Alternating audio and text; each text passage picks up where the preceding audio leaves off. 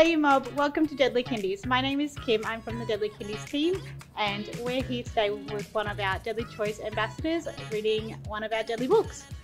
I'm Tallisha Harden, Deadly Choice's ambassador and IUE Speech Pathologist, and today we're reading a book called Backyard Bugs by Helen Milroy.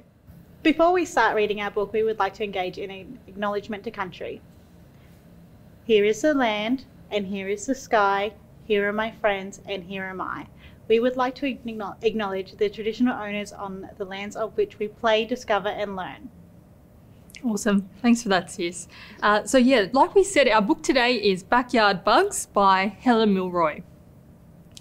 And book reading is probably one of my favourite things to do with our jardrums, with our young ones. It builds so much vocabulary, creates ideas, creates lots of discussion around animals and stories and things like that. So yeah, we probably really encourage book reading at home when you can, and if you're able to. It's one of the most beautiful ways to promote language. My little one likes to read before bed. Oh, that's a good time to read. Yeah, before bed's always a fun one. Settle in, yes. Yeah, part of the nighttime routine. So this one's Backyard Bugs. I watch an ant march up the tree, while dragonfly flits close to me. The earthworm wriggles in the sand as beetle trips across the land. A cricket chirps his happy song, and honeybee buzzes along. Caterpillar turns into butterfly, while spider hangs against the sky. Snail and slug slide on leaves. Then ladybird lands upon my sleeve. In my backyard, there's lots to see. I love the bugs that live near me. The end.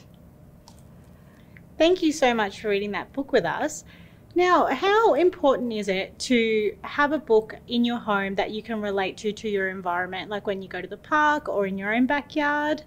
Yeah, I think it's massive, especially when creating ideas and discussions and vocabulary for our young ones to learn and to talk about. And then you can relate things. You can relate your books to actual real experiences that you're having outside the house, that you're having, in playtime and things like that as well. And you can turn books into further activities. You can do cooking out of books. You can do craft activities out of books. You can create puppet shows out of books and make your own stories. So yeah, there's so much room for imagination, so much room for expanding on the ideas in the book even further to create language opportunities. So yeah, when kids, transition into that school environment or into a kindy environment, they're already so comfortable with books. That's deadly. Thank you so much for joining us today. And thank you for joining us at home. See you later.